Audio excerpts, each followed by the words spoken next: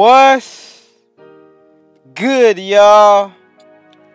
I am Rich Sosa, and today, thank y'all for stopping by, showing the family the love, the support.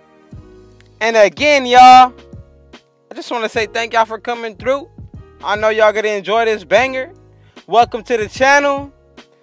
Be sure to hit that sub button if you're new. All are welcome to join the Rich Gang family, y'all.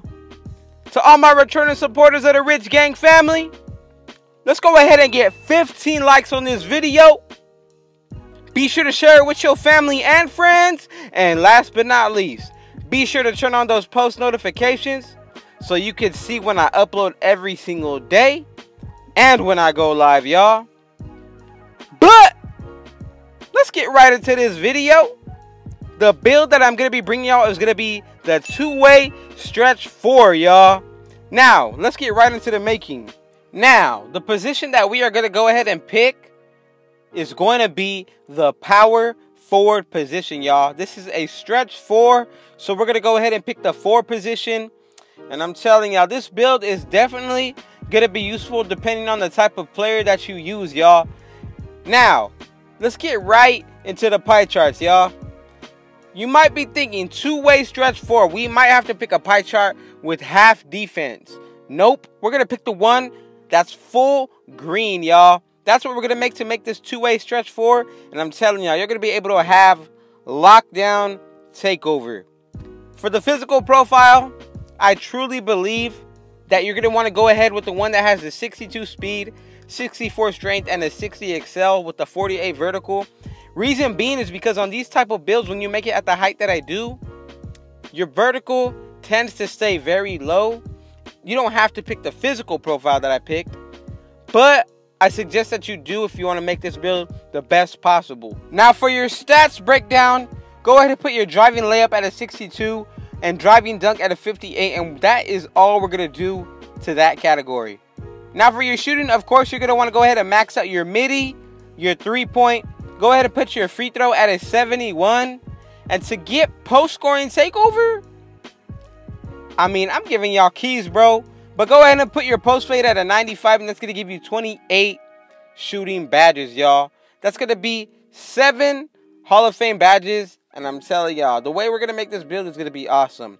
For your defense, go ahead and max out pretty much every single thing on your defense, y'all, to get those 10 defensive badges. You can make it differently to where you get 14 playmaking instead of 6, but you're not going to have enough of the defensive badges. So the way that I would make it is exactly with the setup of 1, 28, 6, and 10, y'all. That is going to help you so much more on defense with the extra badges that we're going to get for this build. Y'all know my body type. I love picking burly. This is literally my favorite body type just because of how it makes your build look.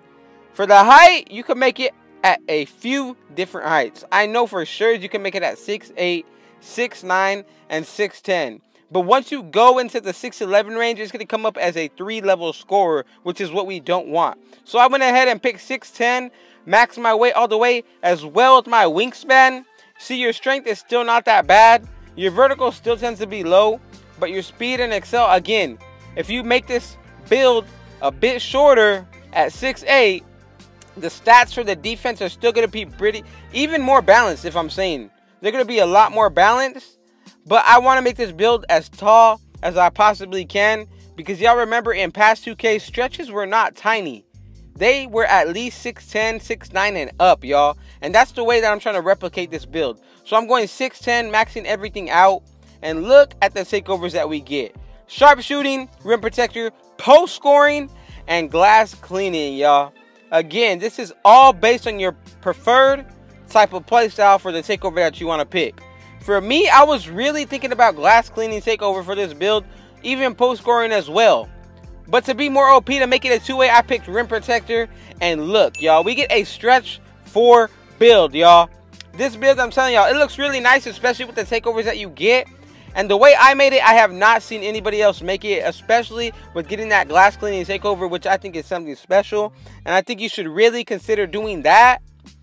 if you want to get more boards on this build. But again, your defensive stats are going to be really nice, y'all, regardless at what height you pick. If you want to be 6'9" to be a little more balanced, go ahead. But I want my build, again, to be replicated like the past 2Ks. Now, for the finishing badge that I want to put on is going to be Lob City Finisher. So that way I have an even higher chance of success when going for oops, y'all. Because y'all know when you put on certain badges, they unlock certain animations, y'all. A lot of people won't tell you that, but I'm going to go ahead and keep it real with y'all like I always do. For your shooting, we're going to go crazy right here. We're going to go ahead and put up our Deadeye, Deep Phase, Hot Zone Hunter. I would take over Green Machine this year because Hot Zone Hunter makes your guy such a better shooter, y'all. Range Extender is an essential, yes, essential badge. I put on Catch and Shoot with this build since you're going to be really catching and shooting a lot of the times, and Pick and Popper as well, which is going to work with that badge, and Green Machine as well, because it's going to be very, well, I wouldn't say very, it's going to be easier to green than a normal build.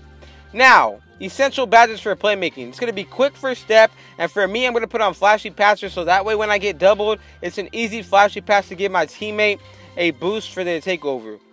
For my defensive badges, I'm going to put Heart Crusher on gold, because when you have 2 good plays, it makes that person that you're guarding go cold, y'all. And again, you're going to be in the paint with this build, so go ahead and put on Rim Protector, Post Move Lockdown. You could even put a Rebound Chaser.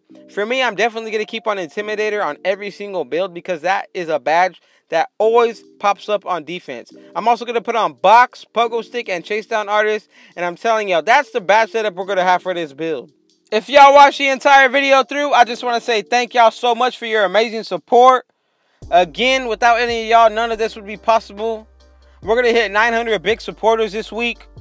And again, I just want to thank y'all from the bottom of my heart. And just know I love every single one of y'all. And y'all can reach out to me anytime you need something, y'all. I got y'all. Be sure to hit that sub button if you're new.